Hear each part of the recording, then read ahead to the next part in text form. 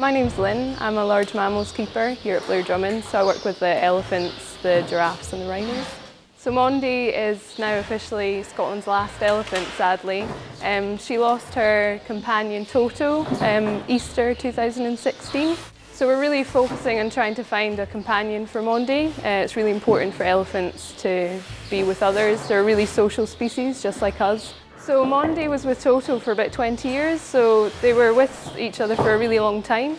Even though they were together for a long time, they weren't exactly best friends. But when she died, you could tell just how much she gained from being with her, just even though they didn't have a really strong bond because they weren't family. So you would think that being on her own and being a really social species, Mondi would be really lonely, but we're really lucky with Mondi. She's really active, she's really inquisitive, so it's really quite easy to keep her busy.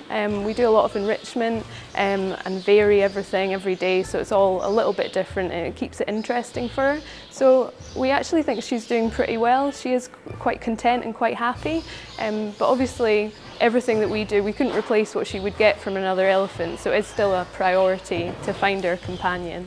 Well, ideally we'd like to have a couple of elephants so that we'd have a small group of 3, all elderly elephants, just to be compatible with Mondi.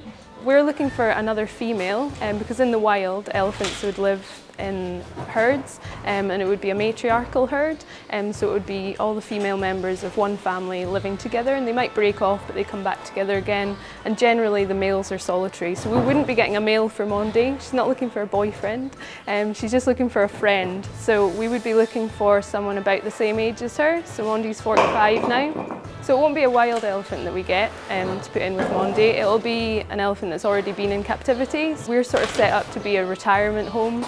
We've got a really good facility here. It can take a few more elephants, so we'd just like to provide a nice life for an elephant around about the same age as Mondi, to live out the rest of her days.